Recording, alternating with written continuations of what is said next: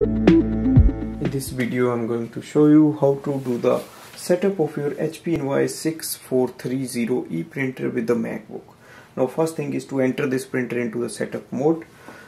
We have to press and hold the wireless button for 3 seconds. The button is at the back of the printer just below the power button. So press and hold it for 3 seconds and release it. You will see the purple light starts to flash on the printer screen. That means printer is ready. Now go to your MacBook and open the HP Smart app.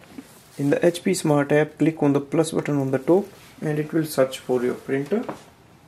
If you don't see your printer, click search again. We can see HP Invoice 6400 series setup. Select it. Click continue for setup. So it can access the Wi-Fi password automatically. So make sure you select the correct Wi-Fi network. Press the flashing information button on the printer screen.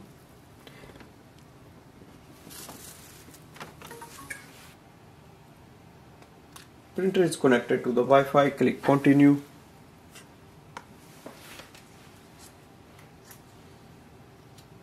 You will get option for instant ink, discount and activation of your HP account.